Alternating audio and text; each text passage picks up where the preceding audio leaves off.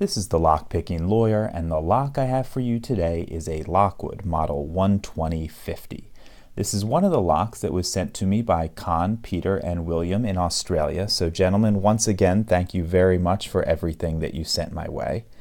This padlock has a 50mm solid brass body, a 9.5mm hardened steel shackle, and a 5-pin core that if you look at the key, you can see we have some pretty good bitting on there, some high-lows involved.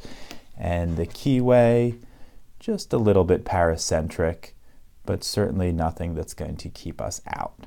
So let's see what it takes to pick into this lock. I'm going to use bottom of the keyway tension, and we're going to pick off the warding on the right side of that keyway there. Okay, so we're using a small Sparrow's wiper insert, and this is a Peterson standard hook. I'm going to use some pretty stout tension to start with and start searching for a binder.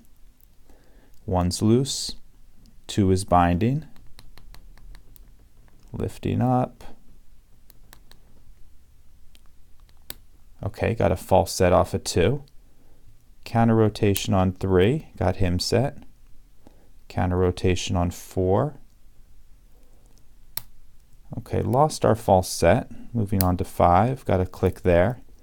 Back to 1, nothing there. 2 gave us our false set back. Let's check 1 again. There we go. Counter rotation. Lost our false set, but I think I got 1 set. Got the false set back. 3 drop down. Let's reset him, and we got the lock open.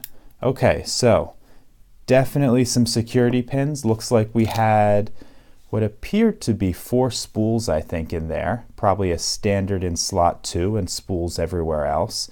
Some pretty good precision. We dropped a couple of pins going through there, but overall didn't keep us out for too long.